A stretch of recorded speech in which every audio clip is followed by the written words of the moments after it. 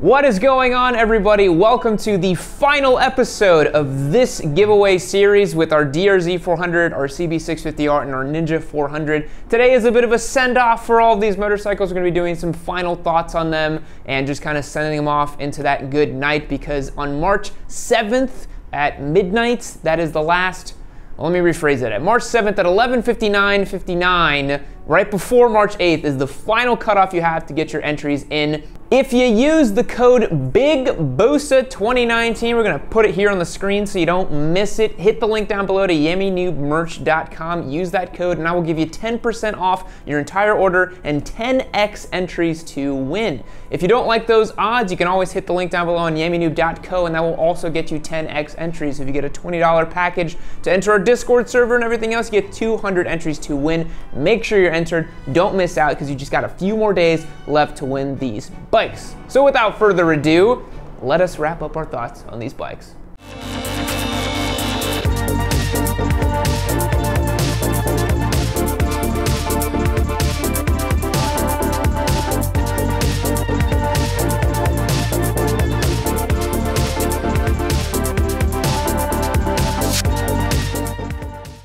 All right, so I thought it'd be fun to start off this video by kind of going over who should own which of these bikes. I think that's a lot of things that we get DMs about, people talking to us about, like, oh, I'm looking at this bike versus this bike. So I think let's just kind of go over what the target audience is for each bike. So Spite, who do you think the target audience for the Ninja 400 is? Well, I mean, so yeah, there's a target audience, but I honestly think that literally anybody could own one of these. Somebody who's coming back from a bigger bike, someone who's just starting out, someone who wants a track day toy, someone who wants something that's a little more low stakes for the street. Yeah. This thing, pretty much anyone can own it. I mean, I still stand by that statement I made where I think this is my favorite of the three bikes here, despite this being an awesome bike and me having bought a DRZ. Yeah. I still think this is the most fun because you can literally just sit there and wring its neck and it wants to play. Yeah. So really anybody could go buy one of these and be totally happy. If you perhaps own another bike, a bigger bike, you'll be a little bit happier with this if you're an experienced rider, because it is going to leave a little something to be desired in terms of your top end rush. Yeah. But it's just such a fun little machine. Yeah, the Ninja just epitomizes that theory of it's more fun to ride a slow bike fast than a fast bike slow. And I think that's why guys like me and you jump on it and we're like, you can just use all of this thing on the street. Yeah. It's a ton of fun. You just get to ring out literally first through fourth gear without getting into too much trouble. Exactly. You know, if you ring out first through fourth gear on this thing, you're in trouble. Yeah, that's go to jail fast. That's go to jail fast, yeah. I think the Ninja makes a great option for anybody starting out. I think literally anybody could jump on that bike and learn how to ride it. It's pretty unintimidating, pretty easy to ride. One thing about the Ninja as well, as opposed to its competition, is it's relatively comfortable. The R3 is a little bit more pitched forward. The RC390 is definitely way more pitched forward. So this bike, I think, makes a strong case for that street ability, that everyday rider kind of bike. The 400 is just awesome. I've had a ton of fun riding it. It's really, really sweet. And for it being relatively new, there's a shockingly deep aftermarket for it. Yeah. I mean, we've got nice Evotech stuff on here now, but I mean, you could go to any of your big parts suppliers like Puge or Rizoma, and they'll have something that can go on this bike. Oh yeah. Even though it's a really fresh addition to the beginner bike segment. Yeah, and talk about ease of install on a lot of these things as well. Since the Ninja doesn't have a whole lot going on with it, it's a more simple and compact bike. Slip-on exhaust, easy to install, tail tidies, simple as hell. You had a little bit of trouble with the frame sliders though, right? I will say though, the fairings on this are way easier to pull off than on a bigger bike like my VFR 800 or something like an R6. They really just kind of fall off eventually. You just remove enough bolts and you literally have to pull them free. Whereas on mine, you have to kind of like move it around. There's always a master link that's holding it in place. Feels like you're gonna break something. Yes. I didn't find that with this when I was ripping the fairings off. Yes, it took forever, but it was a lot easier than some of the more complex motorcycles. Yeah. No, the Ninja's a great platform, and I think in talking about it in a competition environment, off the road type of thing, so on a track environment, I found the Ninja to be really predictable, actually set up pretty well out of the box. I think you would just want to do a couple things to it to make it a little bit more track focused if that was your goal with it, but this bike, you can take the track super easy, have a great time, and it works really, really well. So yeah, the Ninja, I think for me is a solid like 8 out of 10 bike, I would say. Yeah, and I think if you wanted to make it a full 10 out of 10, there's just a handful of things you need to do, really. Yeah. I mean, the mirrors are okay. They're a little far of a reach, so some bar ends wouldn't be a miss. Yeah. That I think is a miss for me on this bike, is those mirrors being really far out. They're kind of awkward to position and maneuver when you're on the bike. Yeah, so, and then, you know, use your mirror block offs here and throw some bar ends, and this bike looks really stealthy, especially in this black. Yeah. You could maybe use a taller windscreen, but not by much. Yeah. Maybe if they have a cushier seat. Honestly, I think it's pretty comfortable much done. Yeah. So it's a great little machine, and Kawasaki did a really good job putting it together. Yeah, and we were talking about it as well with that slip-on and the looks that it has. You know, it's just more aggressive than it has any right to be going down the road. Yes, it really does have that kind of show-stopping Ninja.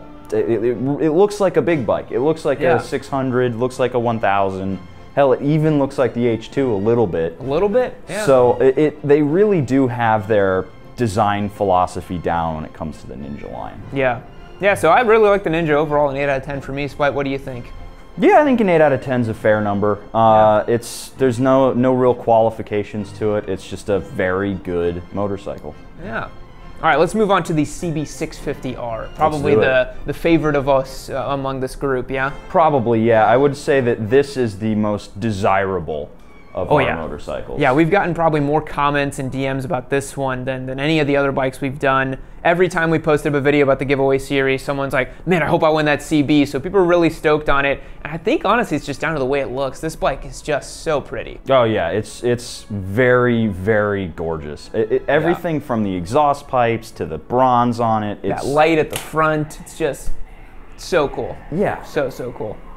There's literally nothing more aside from maybe bar end mirrors that needs to be done to that motorcycle. Yeah. And that's just down to what Honda put on it. It's all really good from the factory. Yeah, I think for me, and I remember when we bought it, it was a standout feature for me. I was like, oh, this bike has Showa suspension at the front, but it's not adjustable. I was like, well, that's a pretty top-end component for something like this. And then on the road, you really feel that kind of more sophisticated suspension as opposed to something like the Ninja that has these kind of, you know, more utilitarian 41mm forks versus these bigger forks from Showa. That just makes it a more sophisticated ride going down the road, a little bit nicer to live with every day. And then again, you know, just talking about how pretty this bike is, it's the little features on it. You got the stitching here on the back, the cool retro Neo thing, light going on at the front, LEDs front and rear, which is cool, turn signals that we don't see from Yamaha, but we do see on the Honda. And of course, that 4-cylinder soundtrack is pretty good. Yeah, honestly, every time I look at it, I see the remnants of my 919. You know, it's clear lineage. It's very clear. They've been working on these 4-cylinder bikes forever, and they've basically nailed this power plant. It's so smooth. It's so playful too. Even though it's putting down close to 100 horsepower, you can really just have a lot of fun with it. Oh yeah. This is a bike that I feel like this amount of power, about 100 horsepower, is the very limit of what you can still use about 100% on the street. Yeah. You know, without getting into too much trouble. Like this bike, we'll take it out on some twisties, and I'll regularly kind of, you know, second gear, ring it out wide open all the way to the top and still have a good time with it. Whereas like once you start getting to the 120, 130 horsepower range, it starts getting a little dicier to really push on a bike like that. But this bike, out of the box in the street, works really well, and you can still have a lot of fun with it. Oh, totally. And you know, just going back to that out of the box, it's pretty much done. You know, that you don't have to do anything. And so perhaps it's maybe not your modifier's dream, but for somebody who just wants a bike that looks good, sounds good, minimal effort, I mean, everybody knows all you need to do to a Honda is change the oil. Yeah. So it's just a great machine for anyone who wants a simple, perfect bike. Yeah, I'd say it's one of the bikes that we've had in the garage that is just really turnkey. You know, it's like you get on it, ride it, it's done, it's good to go. It feels every bit as nice as the price tag suggests on it, so don't be scared if you're looking at getting this bike. You're thinking, man, that bike's gonna cost me nearly $10,000. Riding it down the road, it feels like a $10,000 motorcycle. It feels awesome to ride. It feels like a nice place to be. It feels premium when you're on it. You look down at the gauges, you look down at your controls, you look down at the bronze and the paint. It's high quality stuff, even though it comes from a Big 4. Don't let that discourage you. Honda makes a really nice bike. Coming from a guy who's owned 3 in the last couple of months, it's you can feel every bit of that Honda quality. There's nothing's rattling loose. No. It's so thought through. But in that sense, it does feel a little committee-esque. It's a little clinical. Yeah, it's very, some people would call it soulless. I think it's just a little plain, but once you get it really going, it really wakes up and comes alive. Yeah. So you do have to kind of balance what you're thinking about. Do you want a bike with a lot of attitude, or do you want a bike that is just ready to go no matter what you do to it? Yeah, speaking of attitude, I think I'm one of the prime competitors for this bike, both in the upper segment and the lower segment, would be MT-07, MT-09, right? You talk about a bike with attitude. Both of those have plenty of attitude, but you're sacrificing some of the put together feeling that the Honda has. When you ride the MT-09, you ride the MT-07, you know, they feel kind of, you know, wonky, kind of goofy, kind of light and playful and kind of scrapped together in that way, because Yamaha builds their bikes like that. But the Honda just feels put together, nice, committed, simple, and it's really great. So who do you think should buy this bike, Spite? I would give this bike an audience of somebody about our age, mid-20s, looking for something, and maybe even a little older, 30-something, with a little bit more disposable I'm pushing cash. Beyond my mid-20s at this point. But A little bit more disposable cash to bring together. Somebody who wants a bike that says a little bit, it is more of a status symbol than perhaps some of the other starter bikes. Yeah. Because you are talking about a bike that is, it really is the top end of the beginner bike segment. Absolute you top really end, yeah. can't spend much more on a beginner bike. So, and again, you also have to think, if you drop it, that's gonna be a really unpleasant experience. Especially since it's naked, it's got everything exposed. That's not going to be a fun time if you drop this bike. So somebody who's a little bit more responsible in general, with a little bit more cash to put into it, is probably, you know, late 20s, early 30s, thereabouts. You know what I just thought of? I get a lot of comments of people who are maybe considering going Ducati for their first bike, right? They're looking at maybe like something, the Monster, maybe one of those bikes, a Scrambler, and those are, you know, $8,000 to $9,000 bikes. This might be a competitor for them, honestly. You're getting more performance out of it. It's a little bit more to manage, but at the same time, you know, it's red, it's kind of expensive, it feels great when it's going down the road. So if you're thinking of becoming a first-time Ducatista for your first bike, maybe look at this too, honestly. I know it's a weird cross shop, but I think this makes sense if that's what you're kind of trying to get into. It's way more reliable too, and it's going to be cheaper to maintain. For sure. So I hadn't thought about it, but yeah, this could punch into the, you know, Italian, European market as well. If you're looking for that first-time bike. But again, you know, something with nearly 100 horsepower, this is very much the upper limit of something you could start on. But again, because the way it makes its power, not too unmanageable, a pretty simple motorcycle to ride as long as you're not stupid with the throttle. So rating, what do you think? Oof, this one's a little bit tougher for me. Yeah. I love everything about it, but that price point kind of brings it down. And then in terms of like the beginner quality of it, I got to dock it just a little bit. I'd probably give this an 8 out of 10 as well. It would be a 10 out of 10 if you had the money for it and you could, you know, really appreciate the fact that it's just done. Yeah. But if you're looking for a project to do on it, there's really nothing there for you.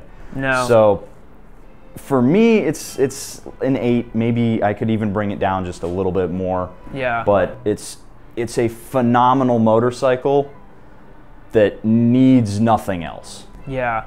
Kind of going off your point there, where it's like it's not a project bike. I could see this bike as someone like, let's say, they're a diehard Honda guy, right? Maybe they have this as their daily bike. They take it to work, they take it to a track day every once in a while, and then in the garage they've got like an old CB750 or something they're wrenching on and fixing up just to get that passion out, you know? Totally. So this is definitely not that type of bike if you want to do projects and stuff like that. For me, I think I'm going to give it an 8.5 out of 10. All right. And the reason I'm giving it an 8.5 out of 10 is because this is one of the funnest bikes at the track out of the box that I've ever ridden. It was surprisingly capable, surprisingly predictable. All it needs, again, going back to that thing where it's like it doesn't need much, like all it needs is a stickier set of rubber with the more aggressive V shape. This thing's an absolute blast on track. I did not expect it to be so good, especially considering that you can't really adjust the suspension at all, but it's super, super fun. And this is one of the few bikes we've had where every time I get off, I always gotta look back a little bit because I'm like, man, this thing looks so cool. So I gotta give it an 8.5 out of 10. I really enjoyed having it the time that we had it. So yeah, amazing motorcycle. What's holding it back in your opinion then? I think, you know, I do like my motorcycles with a bit of attitude, a bit of quirks, a bit of features, you know, Doug DeMuro would say on YouTube. I do like a little bit of weirdness to my bikes. That's why I've always leaned towards the Europeans. That's why in my stable now, I've got the Daytona and the RC and the Hayabusa, I guess, and the Ducati. Wow, so I got 3 out of 4 quirky European bikes. So I guess that's my kink or fetish when it comes to motorcycles. But yeah, I mean, they're just, I don't know, this is missing a little bit of that je ne sais quoi for me, because I'm a bit of a snobby biscotti boy, I guess. I gotta have a little something. I want them to start kind of weird every once in a while. I want them to make weird sounds. And this is just a little too perfect for me. And I know a lot of people are gonna be like, that's a ridiculous reason to not like a motorcycle, but I don't know, like for me, I like my bikes to be a little bit weird. I totally get that. I totally understand that. Yeah. Just that way, like if someone asks me about them, you know, they have a little bit of character to them, a little soul, and this is a little cold to me, you know, but still a phenomenally good bike to ride and, you know, goon around town with. I had a lot of fun with it. Agreed. Yeah. Now, speaking of gooning around town and soul and character, let's talk about the DRZ.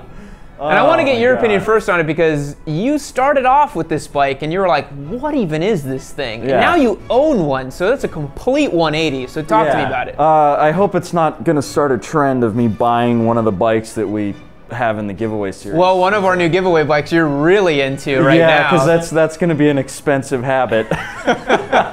But honestly, this is the bike that needs the most seat time to understand.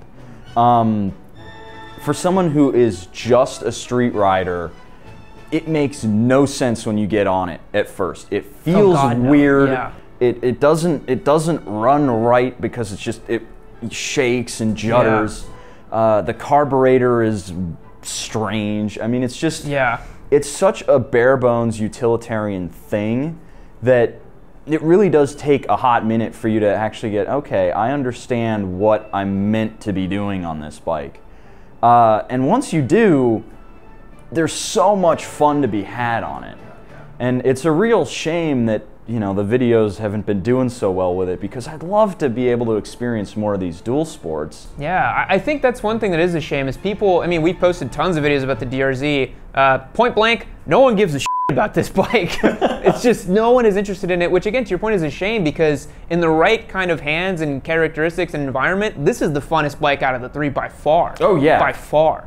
Like you get on this thing, you just want to jump curbs and pop wheelies and slide the rear wheel around. It's just an absolute hooligan bike. It's super, super fun. But to your point, if you've only ever ridden street bikes, if you've only ever had fuel injection, this thing is a really different world. I mean, there's times where I'm moving around the garage and doing stuff with it, and I'm like, why the f won't it start? And then I check the carb, and I'm like, oh, it's on reserve, and I gotta flip it over, and then it runs kind of funny, and you gotta adjust the idle. You're like, man. So it's just a lot more involved to own, and it really takes you back to some older days of motorcycling. This is just what they all used to be like in a weird way, you know? They weren't all, you know, this refined and easy to ride and simple. A lot of them kind of, you know, clattered and rang along like the DRZ here. Yeah, and I mean, it's just, it really is a blast to ride. Once you understand what it's going for, and it really isn't going for anything other than just do stupid stuff. It wants you to do dumb stuff. It wants you to pick the wheel up. It wants you to hop curbs. It wants you to, you know, go down a dirt road. Anything that you want to do aside from maybe some serious aggressive track work, this thing can do it. Yeah. You know, it's a jack of all trades and a master of none, really. Yes. Yeah. I think the DRZ is truly the new age scrambler idea of a bike. Much like you said, it's like jack of all trades, master of none. Like, this thing's not going to win any stoplight races. It's definitely not going to tear up any twisties with any like sport bikes. It's definitely not going to rip down any trails like a proper dirt bike will. But it can still do all those things. Yeah. You know, it can still do them and happily do them. And I really think that's down to the weight of it, right? So if you've never been on something like this, you know, this bike weighs, I think, like 318 pounds versus this, which I think weighs like 440. That weighs about 360, 350, something like that. So these types of bikes, you know, just like the WR250, the DRZ 400, they're much lighter weight than any other bike that you've ever been on. So the first thing you notice when you take off with it is just how nimble and light it feels. It just feels like it's on its tippy toes. You know what I mean? Yeah, and it carries its weight in a really peculiar way because it's got so much suspension travel, Yeah. so much ground clearance. Its weight's really kind of high up. Yeah. So you can feel it kind of tipping, and you don't stick your knee out, you kind of stick your shoulders out Yeah. when you're leaning over. It's a completely different riding experience, but it's just so much fun. Yeah. You know, because it's so different Yeah. is why it's, and I mean, if you bend that bike, who cares? Yeah. Because literally all of the plastics on that motorcycle you can buy on Amazon for $100. You drop one of these bikes, and you're talking about $500–600 worth of repairs. I mean, it can even go higher from there. This thing's indestructible. Literally. Yeah, to give you guys an idea of the DR platform's indestructibility, I was out in Mexico in November, and we were doing this big, you know, adventure ride out there. I was on my Scrambler, and there was a guy in front of me who had a DRZ 400, and he hit this weird rut in the asphalt road, and he just went down at like 40 miles per hour, sparks flying everywhere. He rolled off into the grass. You know, thankfully he was okay. We went and looked at the bike. The bike was better than he was. There was nothing on it. It was fine. It was crazy. Like, there was nothing wrong with the bike. He started it right up and just went on. Yeah. So these bikes, because they're built for off-roading and trail environments, man, they're damn near indestructible, just like you said. And they're also a great learning platform. And Yeah. this is perhaps why I bought mine. The more I think about it, is I was thinking about getting a Sportster because I wanted something that I could wrench on in kind of a low stakes environment. And then I found this. It was $2,300. And so far I've changed spark plugs for the first time. I've adjusted carburetors for the first time, pulled gas tanks all the way off, adjusted petcocks. I mean, I'm getting ready to do a valve job on mine. And I'm not that Great worried. place to start with that. Yeah, Imagine trying to do valves on this thing. Oh my God. It's just so simple that anybody could really wrench on it. And that's the beauty of it, I think, is just how simplistic it is, how little there is to really damage on that motocycle. Yeah.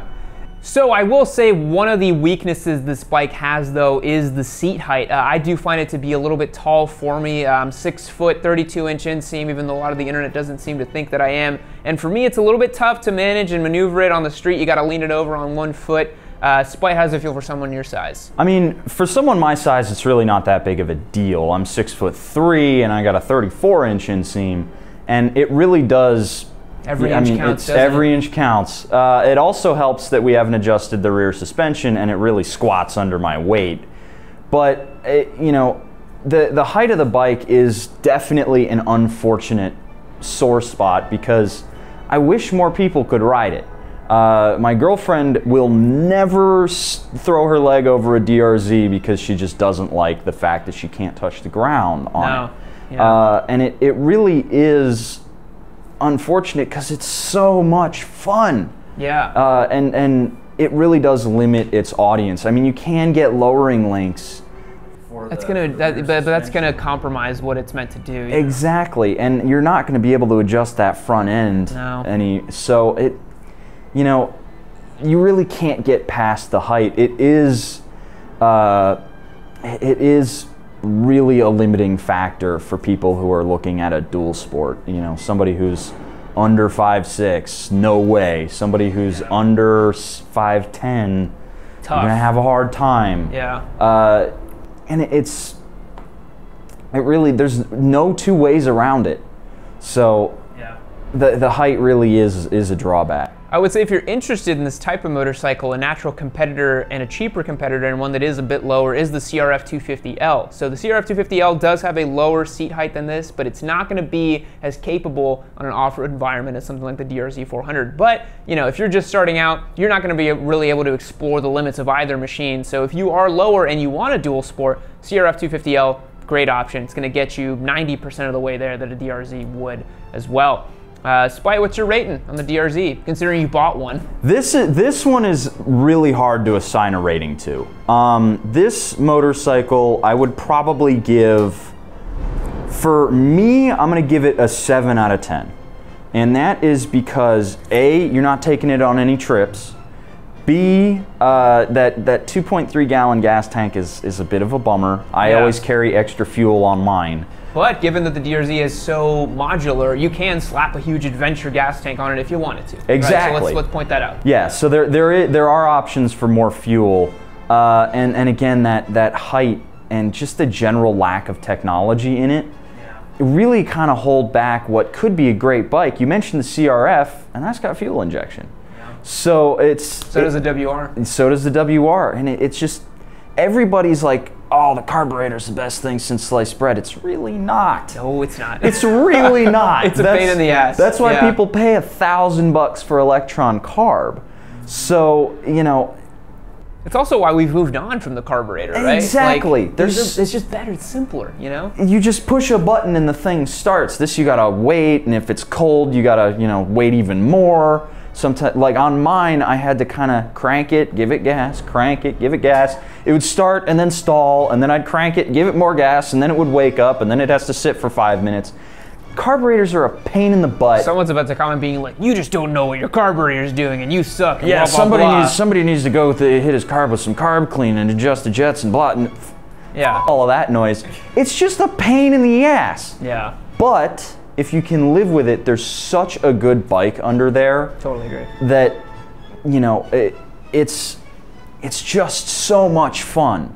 Yeah. And this is the most fun out of all of them, I think. It really can overcome its general lack of technology and its flaws just by going out and putting a smile on your face. It's why I bought one. Yep. But for anybody who's not willing to bear with that, this is like a 4 out of 10. Yeah. If you have to have fuel injection, if you're a shorter rider, you gotta give the DRZ a miss, and it's just a crying shame that that's a fact. That's true, yeah, I totally agree. I think if you're a very first-time rider, you know, again, maybe a little bit shorter, maybe you're not mechanically inclined, this is gonna be a steep learning curve for you, and it's probably gonna detract from some of the fun you're gonna have on it as well. Also, consider the fact that a lot of these, unless you were like us and bought it brand new at a dealership, you're going to be buying a used one, which is going to have even more issues and complications to it than a brand new one would have. Like I'm thinking about yours, for example. You had to do a lot to it just to get it kind of ready to go. Yeah, you know? I mean, I probably dumped about $400 to $500 into mine before I could even get it registered. Yeah. So the DRZ is, and I mean, you're also talk about a bike that's going to come with a lot of mismatched bolts because it's going to rattle stuff free.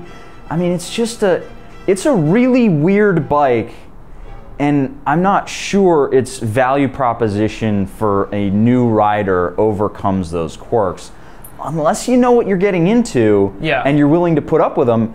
In that case, of course, it's a great bike. Yeah. So there's really a duality in it, and you know, again, if we're trying to talk to who should own it, probably not. It probably is not a great first bike. No, I wouldn't say so. Also considering that for this motorcycle, actually, when you get an exhaust on it and you get the carb right and you do the 3x3 mod, and you know, it pulls pretty good in first and second gear right out of the gate. You can wheelie it pretty easy on power alone, and that for a beginner might be a little unsettling, you know? So I think I agree with you. I think for a first-time rider, I would give it like a 5 out of 10 because it's just gonna be a steep learning curve. It's tall, it's a little kind of wonky. But as a second motorcycle, if you are a little bit more mechanically inclined, and given the fact that you can just slap on a set of supermoto wheels onto this thing, I would give it like a hard 9 out of 10 probably, because it's just, for fun value, it's really hard to beat the DRZ. You could have just one DRZ in your garage and have it fulfill 90% of what you want to do with the motorcycle, bar none. You can take it on trails, you can take it to the track, slap some supermoto wheels on it, drop it, wheelie it. You're gonna learn so much with this bike, and that's what makes it awesome. But, you know, again, it's got that dual flavor to it. So first time riders, I don't know. Second owners, this is it, dude. This is the bike to have. You can just learn so much with it. Yeah, it's the only motorcycle that I would call a tool. Yes. Versus these are vehicles. That's a tool. Yeah. So guys, that's gonna wrap up our final thoughts on all three of these motorcycles. Remember, we are giving each of these bikes away March 7th at 11:59 is the last moment you have to enter to win them, so hit the links down below. Remember, Big Bosa 2019 gets you 10% and 10x entries on YammieNoobMerch.com. Hit the link down below on YammieNoob.co and you can sign up for a subscription package and get access to our Discord server. Join us on the fun. I'm there literally every day, aren't I, Spite? Pretty much, yeah. I'm there every goddamn day, hanging out with people, talking with them, having a good time. So if that's the best way you can to support our series. And remember, March 9th is when we're gonna do our big reveal for our 3 new bikes, and they are pretty sweet. Yeah, you're not gonna wanna miss that. It's gonna be a very exciting couple of months while we got those in the garage. Yeah, I don't wanna call it just yet, but it kind of blows these 3 out of the water. It's a pretty good lineup. So be sure to check that out. Thanks again for watching. We'll catch you guys in the next one. See you later.